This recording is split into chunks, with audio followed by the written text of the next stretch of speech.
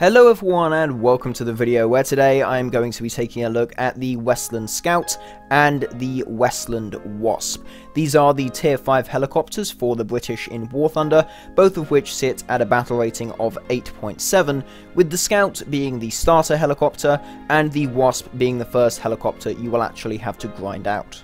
From a quick glance, you can easily tell that these helicopters are related. Historically, both of these are derived from the Saunders Roe P531 helicopter, which is obvious as the basic airframe and the power plant are essentially the same with these helicopters. But of course, there are some noticeable differences. Firstly, the gear design.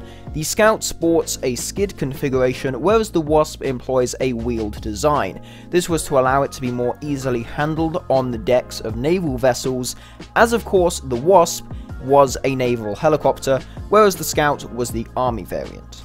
Some other minor differences include the design of the horizontal stabilizer between the two helicopters. The rear canopy on the Scout also features a bulge on either side, whereas the Wasp does not. And a final noticeable difference is the inflatable emergency floats on the Wasp, mounted either side of the canopy. The helicopter was top heavy, so these were simply added as a safety measure in the case of a ditching in the ocean. Now, the Wasp is the heavier of the two helicopters, and despite a fair increase in the power from its engine, it is still in fact the slower of the two. It also has less weapons. Both helicopters primarily use the AGM-22 anti-tank guided missile, also known as the SS-11. Now, 4 of these can be carried by each helicopter on their pylons, and for the Wasp, that is it, the only weapon that has access to. The Scout, on the other hand, though, does receive a pair of 7.62mm machine guns mounted on the skids. These do have fairly limited use in ground battles and assault mode, but in helicopter battles they can be useful for picking up a few more light targets, and in terms of grinding early modifications on the heli, that can actually be quite useful. In terms of additional features, you get basic night vision, also known as NVD, but aside from that you don't get much else, which is to be expected of an early helicopter such as this. Going on to camouflage options, both helicopters do have 2 different camouflage schemes.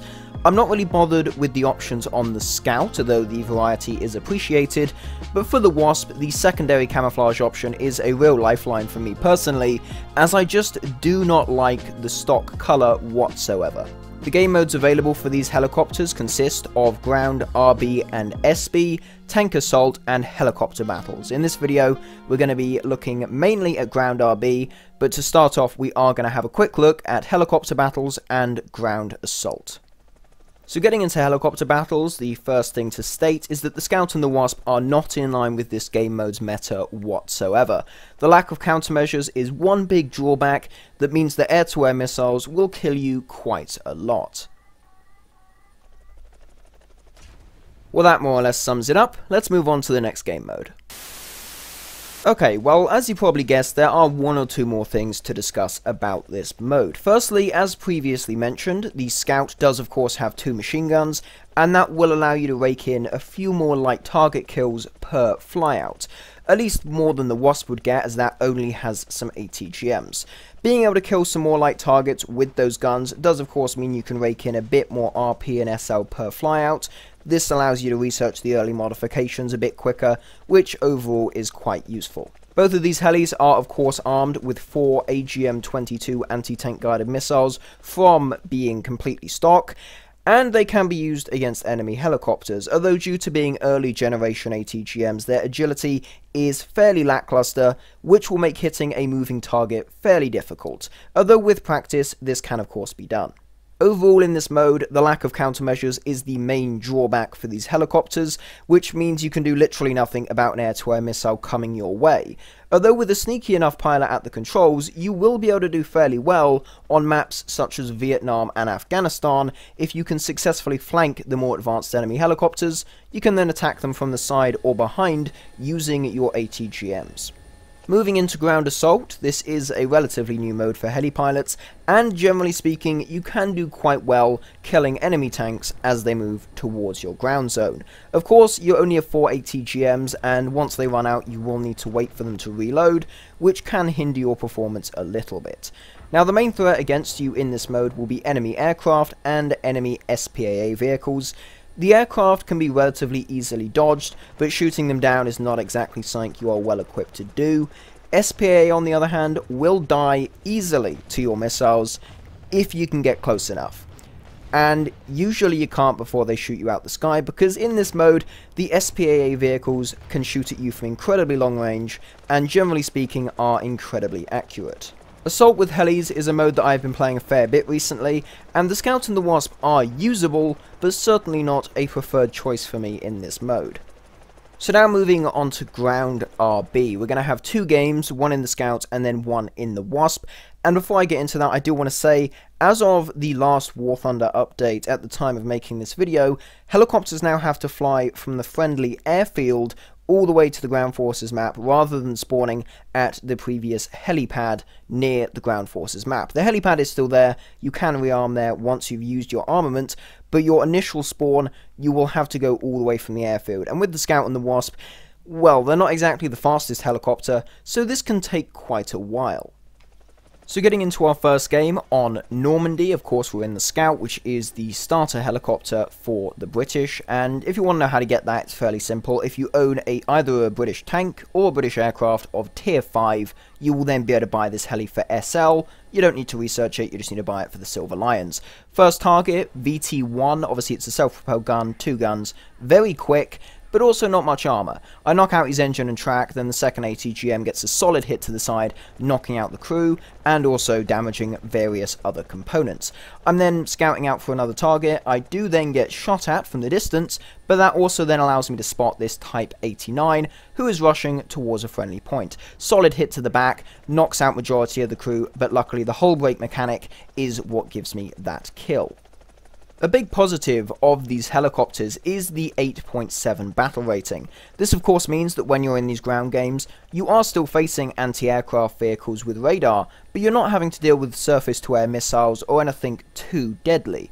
The biggest threat to you is aircraft, which is fair enough, but if you're fairly sensible and you keep a good eye out, you can likely avoid the aircraft by, hiding, staying low, and also you can stay a fair distance from the tank battlefield, just within your ATGM range, grab some kills. The ground vehicles machine gunning and shooting at you shouldn't be too much of a threat, and you should be able to get some decent games. Like this Leopard, I'm a bit too far away for his machine guns to actually do much, and I get a solid hit to the engine, and then my second missile goes in and knocks out the remainder of his crew. That gave me my 4th kill of the game. Overall, a decent match. I was not actually hit by any enemy vehicles. I ran out of my ATGMs, went back, got some more from the helipad, and that was the end of the game. 8th on the team, 4 kills, and a victory. A fairly decent game there for the Westland Scout. So now moving on to the Wasp. This is my preferred of the two personally, despite the lack of the machine guns, mainly down to the wheel design, which I just generally prefer for aesthetic reasons, but also the paint scheme. The second skin is really nice in my opinion, the naval camouflage, so that is certainly a positive for me. First kill, as you saw, was on a T-55AM from the side. I was able to flank quite nicely, get to the side of the enemy forces. There was an enemy heli, but he quickly gets disposed of by some other friendly vehicles.